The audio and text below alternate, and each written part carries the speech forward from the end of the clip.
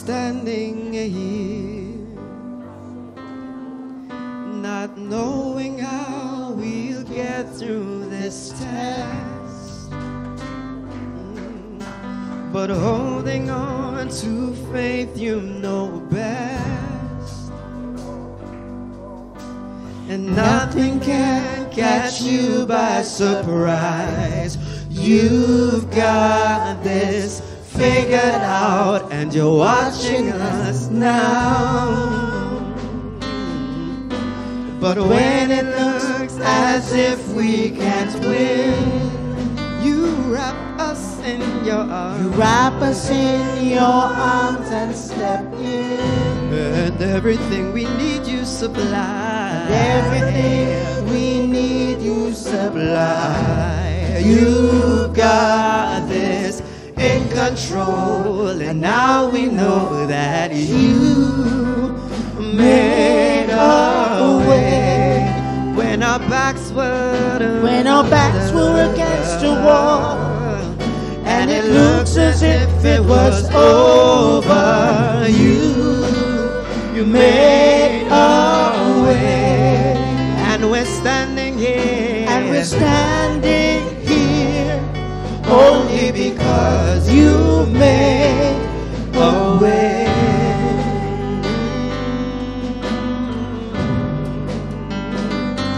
And now we're here, looking back on where we've come from, because of you, because of you and nothing we've done to deserve the love and mercy you've shown. But your grace was strong enough to pick us up, and you made our way when our backs were against the wall, and it looked as if it was over. You made a way, and we're standing here, only because you made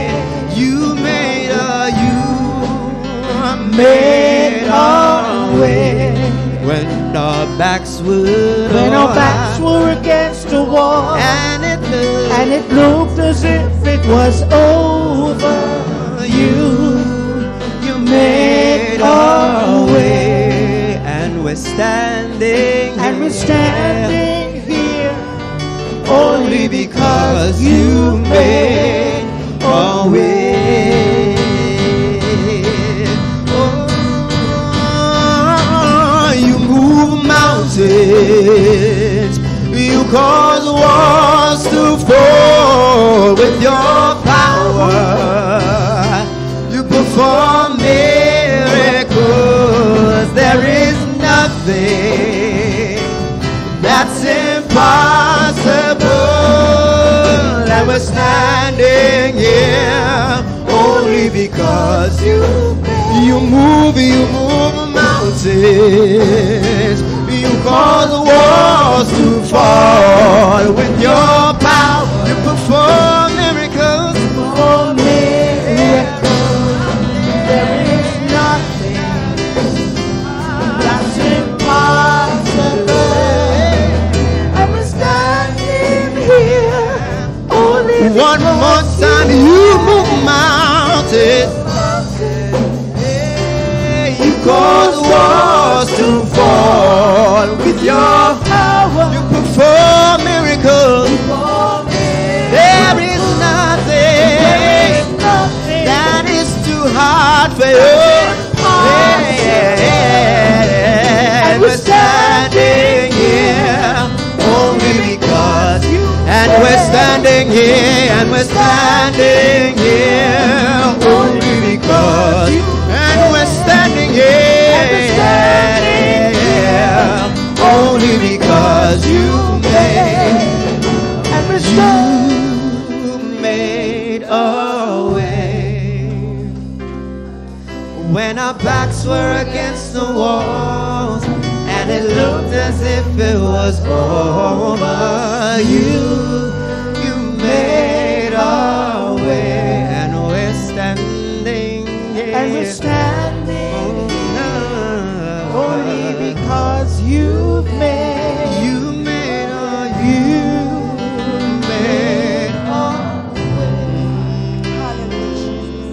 and our backs were against the wall, and it looked as if it was over. You made, Lord, you made a way for me, and we're standing here only because you made a way.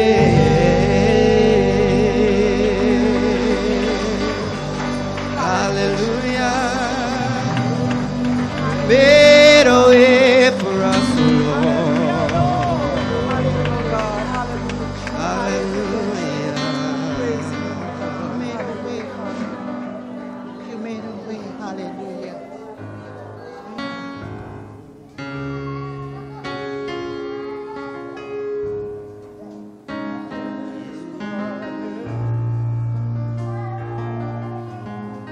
Waymaker, miracle work, a promise keep, light in the darkness, my God, that is who you are.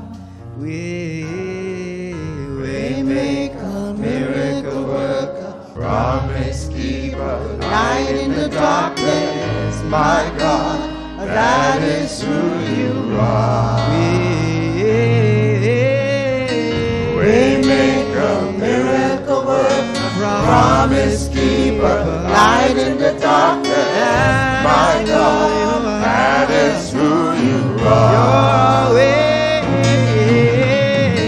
Waymaker, miracle worker, promise keeper, light in the darkness, my God, that is who you are. You are here, moving in our midst. I worship you, I worship you. You are here, working in this place. I worship you, I worship you. You are here, moving in our midst. I worship you, I worship you. You are here, working in this place. I worship you, I worship you. Waymaker, miracle worker, promise keeper, light in the darkness, my God, that is who you are. You're a waymaker, miracle worker, you're the promise keeper, light in the darkness, my God, that is who you are. You are here, touching every heart. I worship you, Lord, worship you. You are here, healing every heart. I worship you, I worship you. You are here, turning lives around. Lord, I worship you, I worship you. You are here, mending every heart. I worship you, I worship you.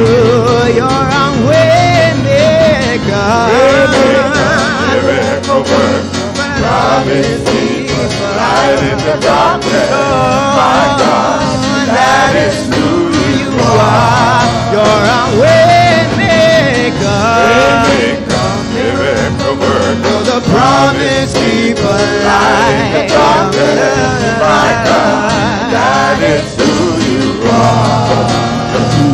wipe away all tears. You mend the broken heart. You're the answer to it all, Jesus. You wipe away all tears. You mend the broken heart. You're the answer to it all. You wipe away all tears. You mend the broken heart. You're the answer to it all, Jesus.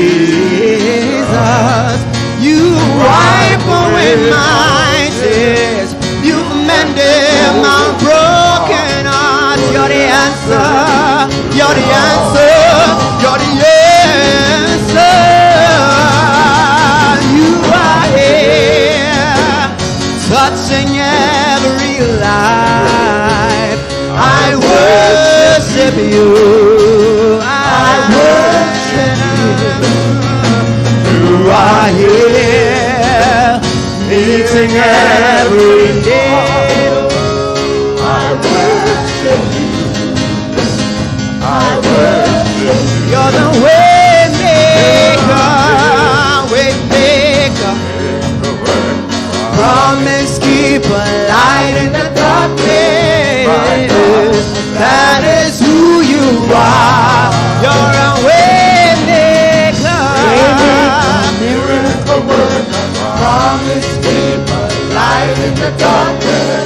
My God, that is who you are.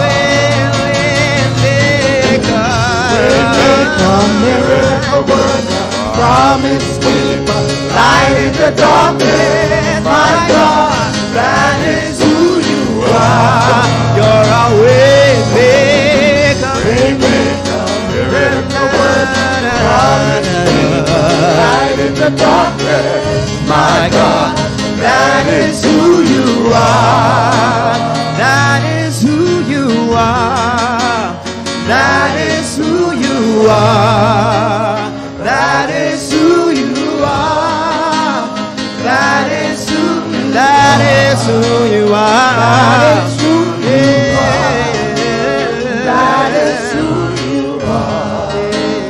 That is who you are. That is who you are.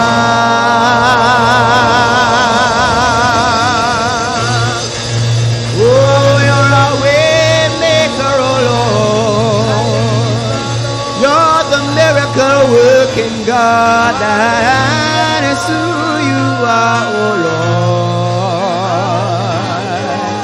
Yeah.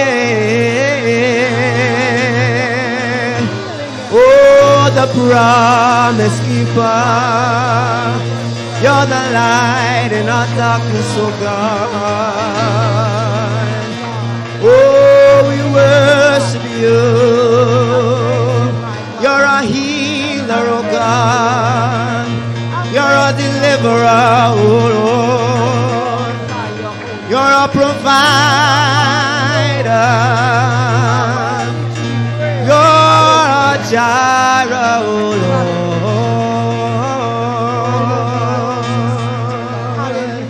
Oh, so we lift our hands to you. We bow our knees to you. We exalt you above all, oh Lord. Oh, we glorify your name.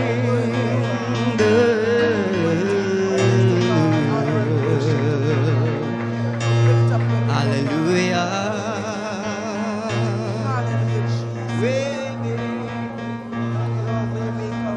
Well done, brother. You all may have your seats. Good morning, everyone.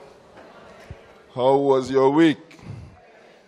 I bring you greetings, first of all, to the father of the house, Dr. Anthony, and the members of the board, and all my fellow Kingdom Ambassador brothers and sisters. Welcome. I'm under instructions from Daddy, so I'll really be operating in my surname today in a rush. Oh, Lord. How wonderful it is to have assembly and fellowship one with another. It's such a beautiful thing. Oh, today just permit me to share an exhortation of encouragement to us on the subject, manifesting the mind of Christ. And our theme for the year is, believers see God's glory. So everything we do in life must be demonstrative so that the glory of God can be seen evidently. The last time I shared on the glory of God's love to one another, those who could remember. And I was doing a study on Philippians for some time now. And when I was scheduled to minister, when I was scheduled to minister, I started to prepare for this on this particular topic. And then I got the news of how much time I have. When Daddy gave instructions, you get instructions. You could prepare what you want. You have to use the time. So my main text is taken from Philippians chapter 2, verses 1 to 9. And just to give a background, this letter was sent to the church at Philippi while the Apostle Paul was imprisoned in Rome for 2 years. However, Paul had such a genuine love, such a genuine concern, and a very authentic, intimate, face-to-face relationship with this church. And we can also see, if you go through the whole 4 chapters, there are 2 main things there. One, you can sense the personal relationship he had, one, and his encouragement to rejoice, according to Philippians 4:4, rejoice in the Lord always. And I say, when we see two specific things mentioned in Scripture, it is done under the law of what they call double mention. And Paul was encouraging. Just imagine, while I was doing this thing, every time I read something, I remember Pastor. Honestly. The genuineness, the compassion and care, the empathy, and the concern and love for what God has given him responsibility for, which is all of us here. And you all remember the last time I preached, I went by his knees, right? Who could remember? And I said, Daddy, I'm not Elisha. I don't want a double. I want 1,000 portion I only have. And I'm very serious with that, honestly. I'm very serious with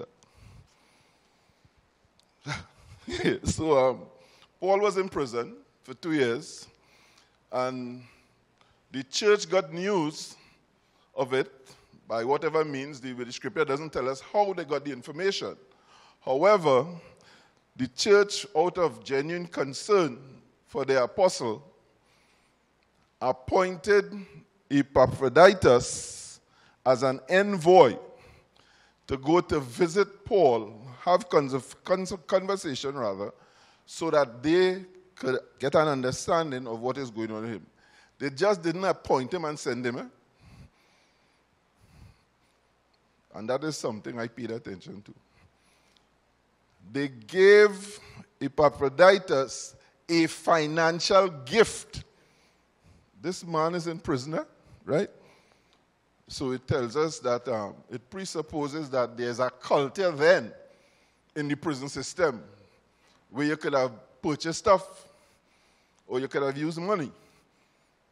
Because if that wasn't the case, they wouldn't have sent him financial assistance. But when Epaphroditus got there and he realized that Paul's situation and his needs warrants much more, this man makes a calculated, intentional decision to stay in Rome, get a job, to raise money, to ensure that the pastor, the church, the shepherd, the apostle of the Philippian church, all his needs must be met. And he went to such an extensive measure that he became sick. So it tells you of the amount of energy this man was putting out to ensure that he meets the need of Paul. Let me just back up here a bit. And that is why I always tell people, your money is not for them fellas in the States. It's for the one who labor in preaching and teaching. Your money is for Rhema Ministries. And all you can always hear me saying that because I'm real serious about it. We just send money all over the place for all kind of people who ain't spending 1 second on their knees before God first.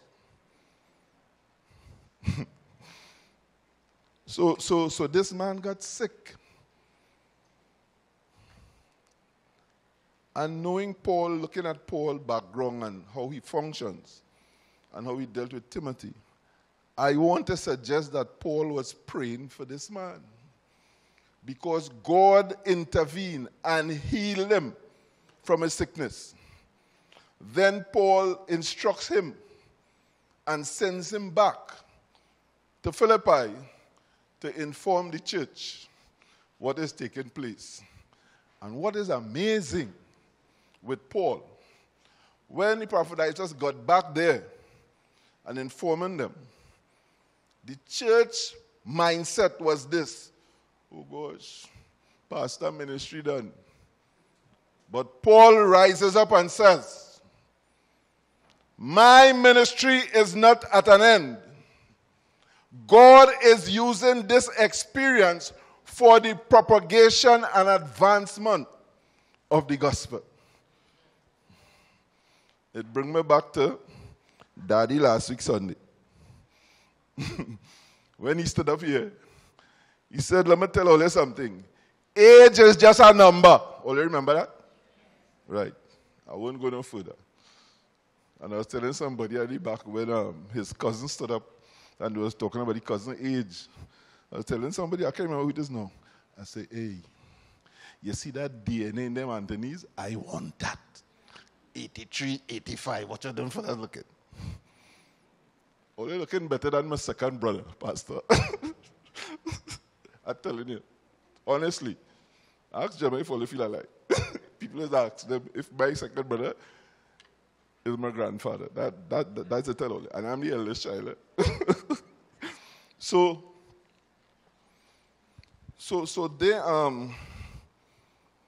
this Paul, and while I was writing it, the Lord said to me, this is why I said in my word, through the same Paul, I work at all things for good to them that are called, they that are predestined before the foundation of this world. And the Lord didn't submit. He said, that's why I also said, is that this is a double portion also. He said, didn't I say, whatsoever the enemy tries for evil, I, God, will turn it around for good. So just pick it. I have some people here, Brother, you say you're going to jail. I say, I'm serious. As I prepare to go to jail, any nation God send me in the earth, and they want to lock for me for the gospel, I ready long time. But we'll make CNN news. Because the same thing I'm with Paul and them, and Peter them, because my name is Peter too. And I am more anointed, I'm more Holy Ghost filled than Peter and them. So it must make news.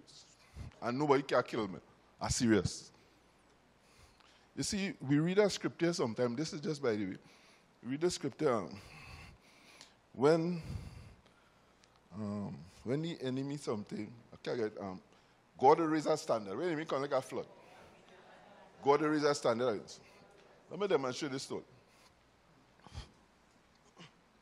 I take a lot of things from that. Yeah, they sit on platform too.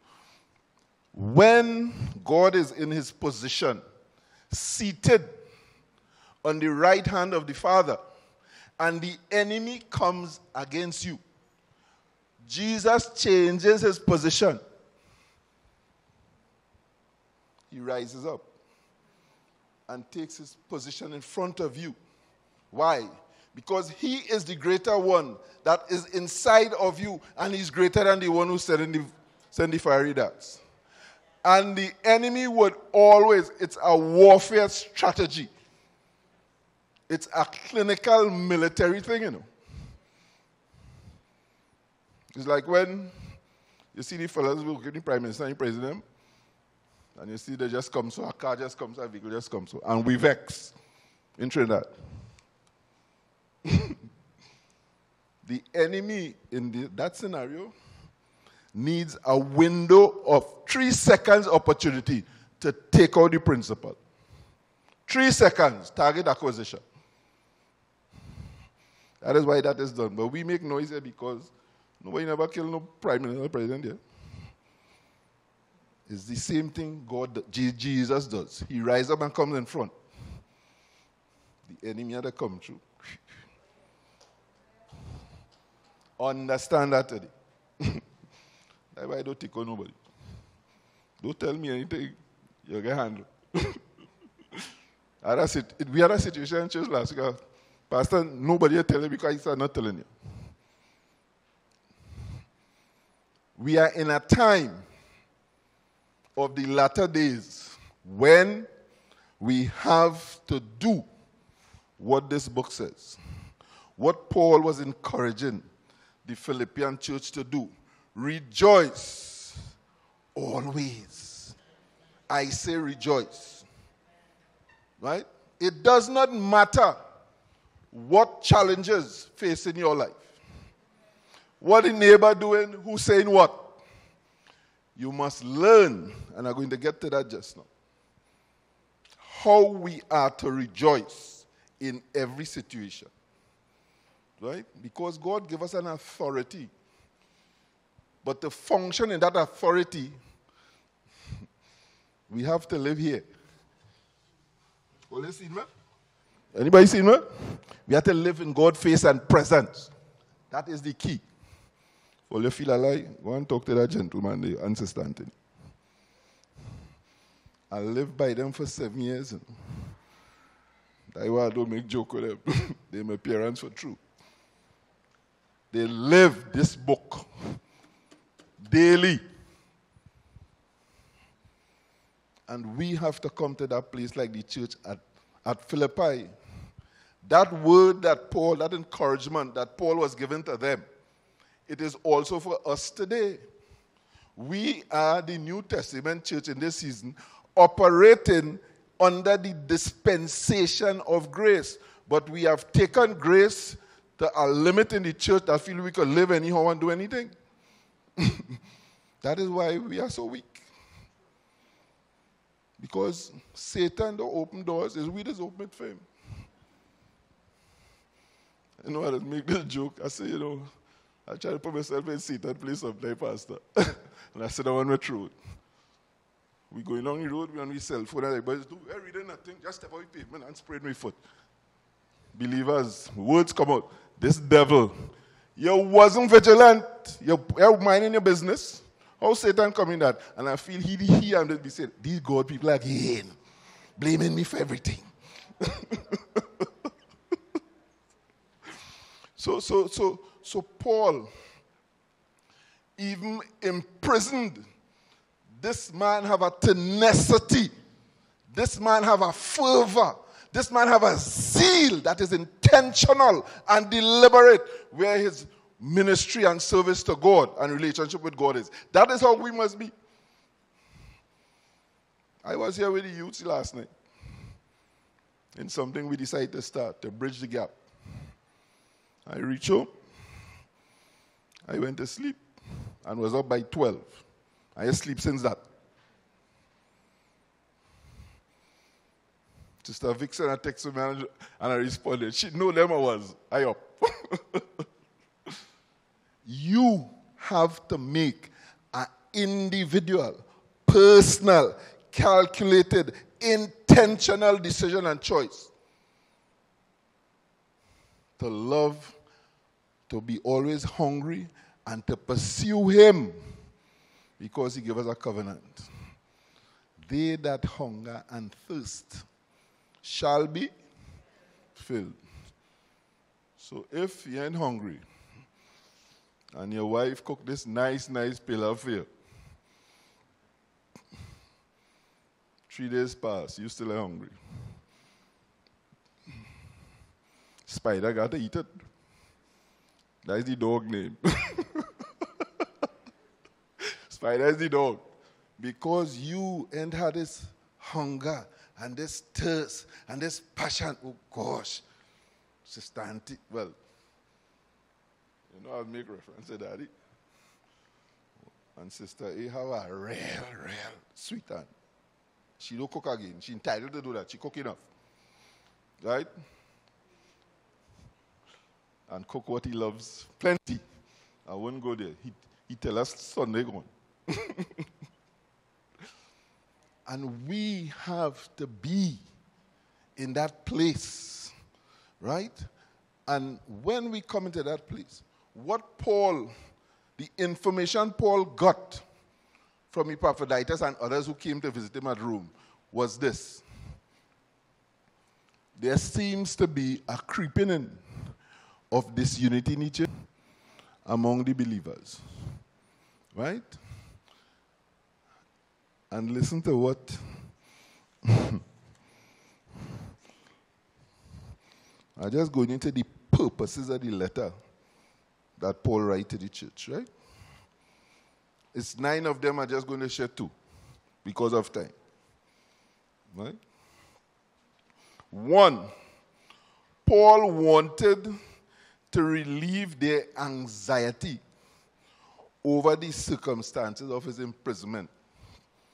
You'll see that in Philippians chapter 1, verses 1 to 30. That whole chapter addresses that. Right? 2,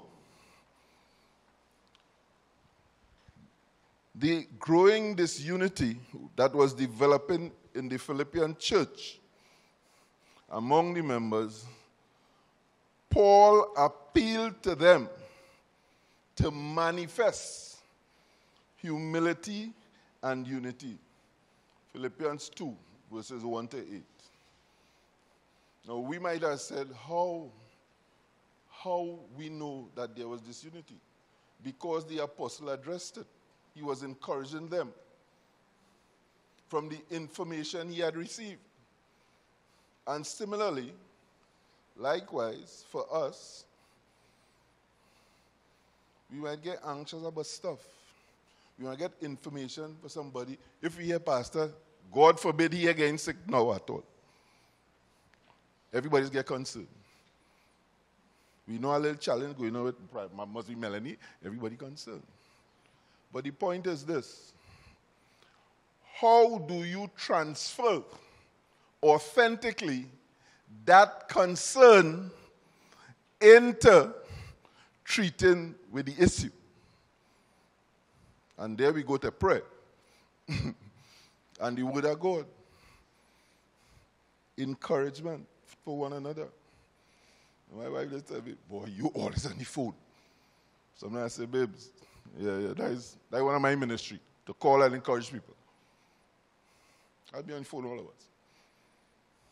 And we have to understand what our calling is, what our assignment is individually.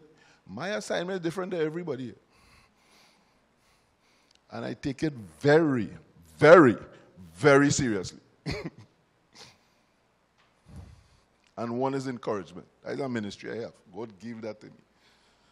So you'll always find encouragement. So I just told you all I'm just taking 2 from the purposes because of time. Right? So those are 2. One of the things we observe in the epistle is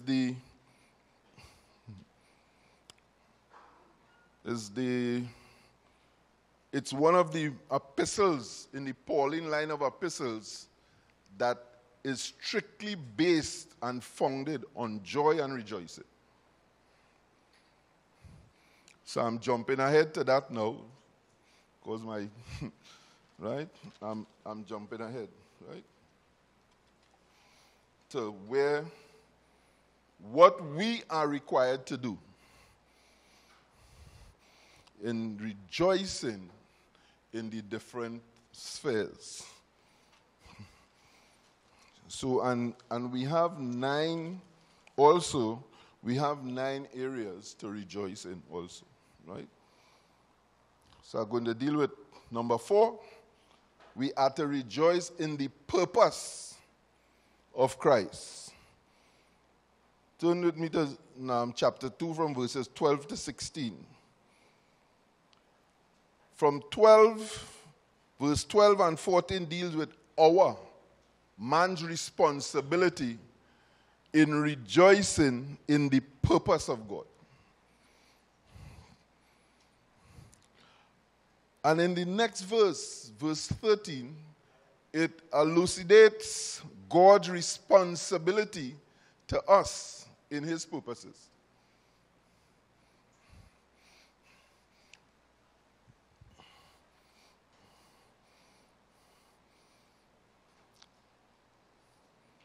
And this one I love. In the selflessness of fellow believers. We have to be rejoicing. But how does that come about? Just as Christ emptied himself, and those who know who use the text, Christian Doctrine by Kevin Conner, and you're dealing with the doctrine of Christ, you would see where it alludes to that even though Christ emptied himself, and for the theologian and Bible school students and lecturers here, I'm going into the kenosis theory now, which speaks of how Christ emptied himself. And what is amazing, he never emptied himself of his essential attributes and his moral attributes. He maintained those. However, through the Father, he did all the stuff he did. But he was still God eternal as Christ. Even past eternity, in his mother's womb. And as my Kingdom Ambassador graduating sister said, make sure you come Bible school and learn stuff. You see, in this time we're in, of hopelessness, you see how long I stretch it? The only institution on the planet that have the solutions for the issues of life is God's church, all of us. And you cannot, Jim mothers always tell people, Kenneth, this used to always say, people cannot give what they don't have. And she said, yeah, I don't understand what you mean. I say, and this is nothing against pastors or anything, I just want to be clear, because I deal with a lot of them. And I like to always go by daddy and show off. He is the real deal. He is the promise that God promised for us. I will give you shepherds after my own heart. He is that. A lot of them, JCLs, we ain't going to that. Johnny come latelys, that's my abbreviation for them. Just get a certificate, and they want to tell you what the Lord tells them. And when you call them prophet, As tell people, I say, move from me and I kick you out of here like a World Cup penalty goal. Just chopping it. No track record. Full of the self. No lifestyle demonstrative. I just boast. Anywhere I go in the world, I just boast. First thing I give God thanks for when they introduce me on a pulpit. God thanks. And Lord, thank you for my spiritual parents and for Rhema Fellowship Ministries. And I said big and brave and brazen and bad. I don't care who the vex. We must appreciate what God did and through whom he did it. It's them. Have me standing here and talking to them two people. Well, like it too bad. Teaching, life example. And they have permission to call a lady and ask if I behaving good. I give the other authority, accountable to them for everything in my life and ministry. There is nothing I do in ministry that he is ignorant of. Ask him. A church sent an invitation for you today, and I'm confronted just Saturday. I say, send it to this email address. I'm a pastor office, and this is his name. We have to understand the protocol of the kingdom and do it how God wanted done. So we have examples of the selflessness. Just as Christ emptied himself, we have to empty ourselves. But the problem is, we only talk about Philippians 4:19, about material things. Any selflessness in Christ as he modeled is a need to function as he wants us to function. And if he is the supplier of all our needs, and also the said Apostle Paul said, covet the best gifts. If you want to be selfless like Christ, you have to go and ask him. There are no shortcut. That is a need. To become like him, we have to go to him and ask him. And what he says? Whatsoever you ask in my name, believing, the Father in heaven will do it. Jesus is the primary, ultimate, eternal intercessor. And we need to really connect with him. Because he is not ignorant.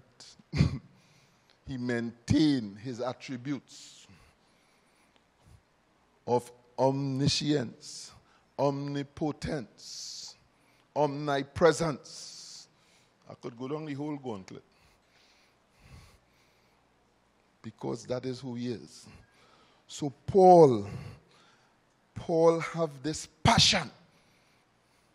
And he's encouraging the church. Right? I want to promise all you, I'll get this type up and leave a copy. It's 9 pages. Right?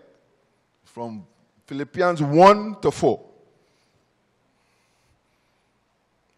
And we, today, as the body of Christ, are entitled to follow the same pattern of verse 5.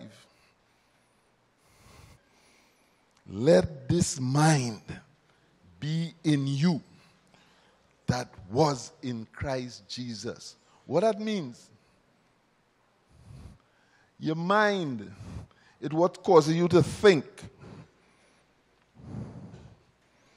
So what Paul was saying, let this, the word this there, means the pattern that Jesus modeled in humility, servanthood, and service, according to John chapter 13, verses 10 to 15, where he washed the disciples' feet.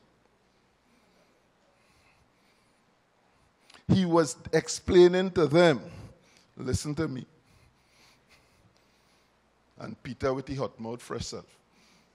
As usual. Jesus said, cool yourself, boy. I'm not doing this for you. I'm doing this to teach you all how to be functioning in ministry with humility, with a spirit of servanthood and service to one another.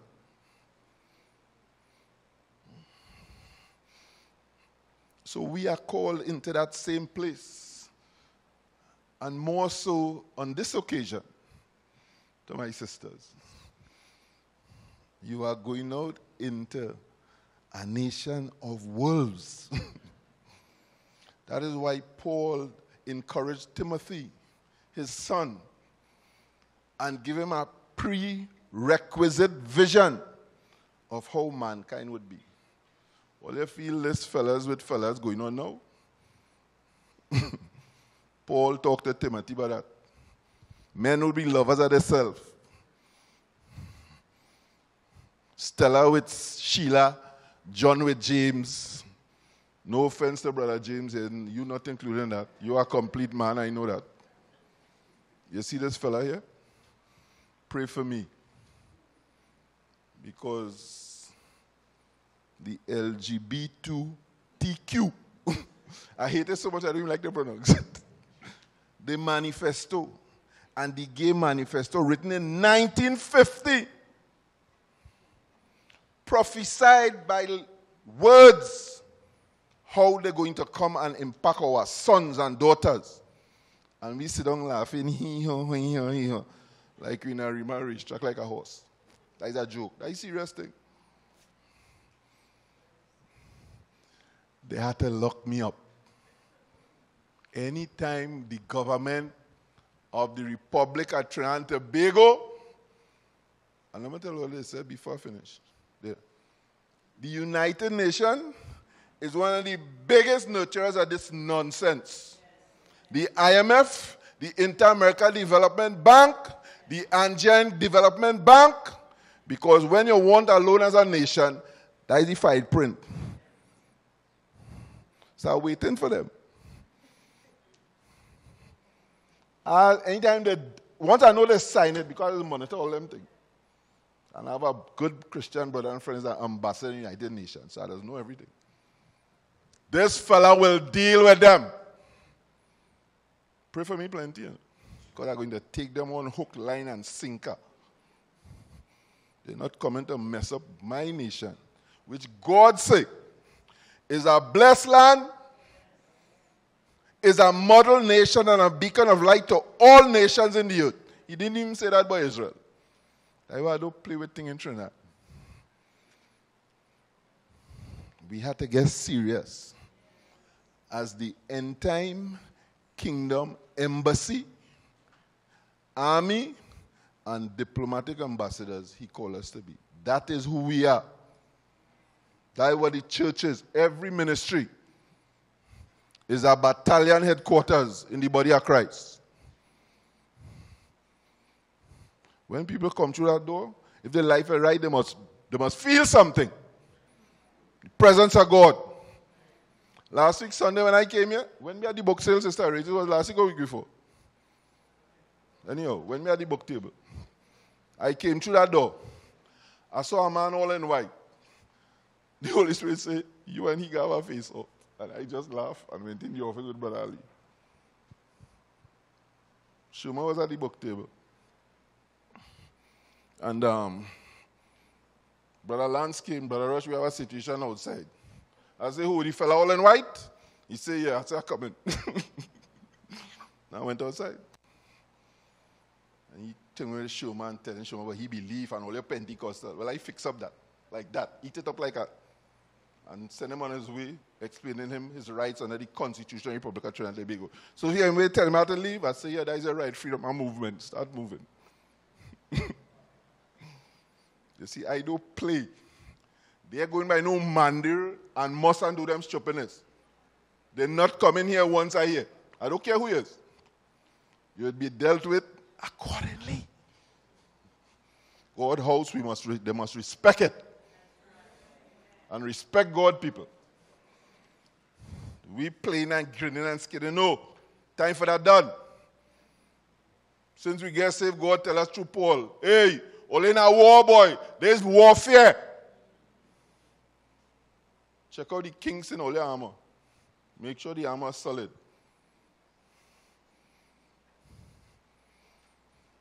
So I want to tell you all today, rejoice. It does not matter what.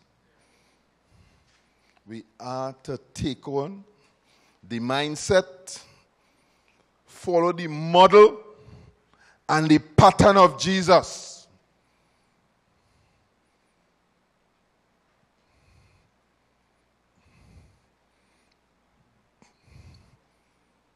It's time for change.